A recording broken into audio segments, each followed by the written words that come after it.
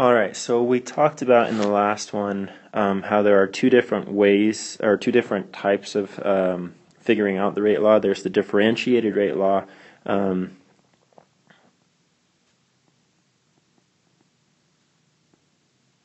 which is usually just called the rate law, and the integrated. Both of these give the same thing. It's just, two ways kind of to reaffirm that you got the right answer. It's better to do things two different ways and get the same answer than only do it one way and hope you got the right answer, right? This one is a lot more complicated, and I'm going to approach it backwards to try to help people who don't know calculus understand what's going on, and even people who do know calculus maybe to see it a little bit better. When we looked at a first order reaction before, and when you saw it in your book, we saw that our line went something like this, right? Where we had lots and lots and lots of our reactants, and then it got to the point we didn't have very much of it left over. It turns out that having a straight line, curved line gets very, very complicated. That's when you have to start doing things with calculus. You have to start doing things with differential equation, diffeq. And so a lot of scientists spend a lot of time trying to figure out a way to make this a straight line. That gives them access to linear algebra, and it makes everything a lot more straightforward. With a first order reaction, the way that we make things a straight line is to take the concentration that we had and make it a natural log of that. If you do that, instead of having a graph that looks like this, where we have the concentration by time, you have a graph that looks like this, where that is a straight line. I know it's not perfect, where you have the natural log of the concentration of our product over time. And so it becomes a lot easier to do calculations and manipulations with it.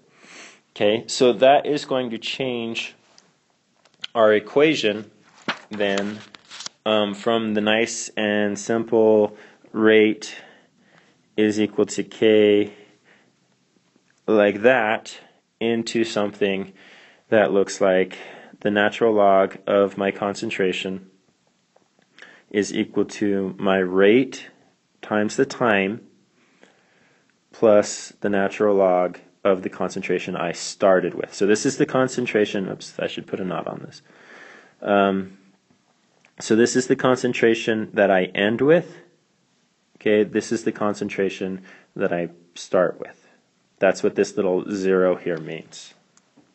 All right, so this is the differentiated rate law. This one right here, this is the integrated rate law.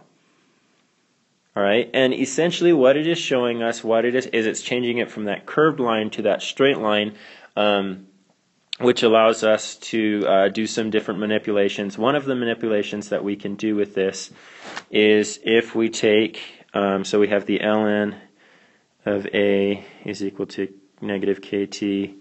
Hopefully I put that negative on before. If I didn't, make sure that you add that on. Plus ln of A naught. If I divide this across,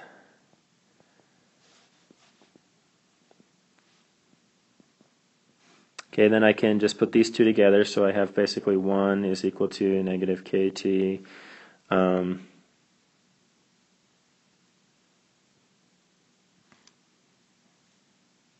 Plus ln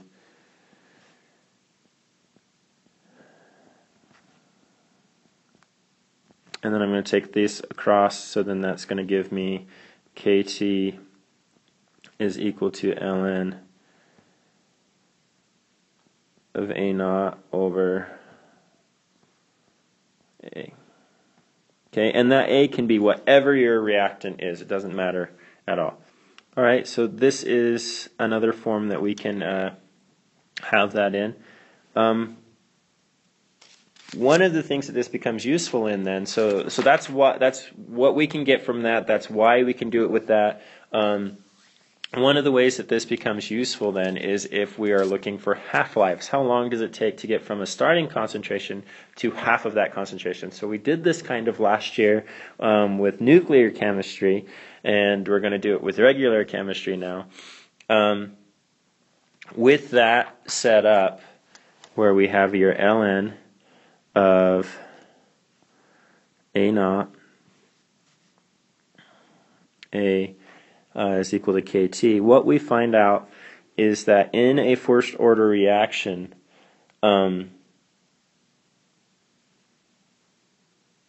this is a very constant thing. Well, we want the half amount, so we want the secondary amount to become half of what the first amount is. So I can do that, right? Which is going to give me, and I could put that there, which is going to give me ln of 2.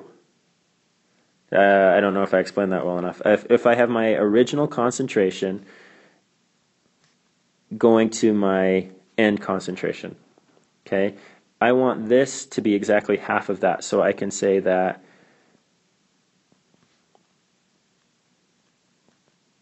right?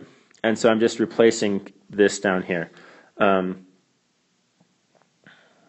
And so then these will cancel out, and that just leaves me that 2 there is equal to kT. Well, my time is what I kind of want to look for, right? So, and this is a time of a half-life, so that's what I'm going to call this. So I'm going to divide this by k, and I can go ln of 2, which is equal to 0.693 over k is equal to my half-life. Okay, so here for a first order equation is how I would find out the half-life of that equation. So if you didn't get the derivation at all, that's okay.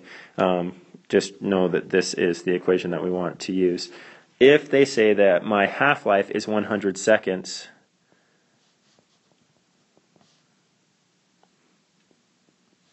then I flip these two things around, and I get 0.00693 is equal to my rate,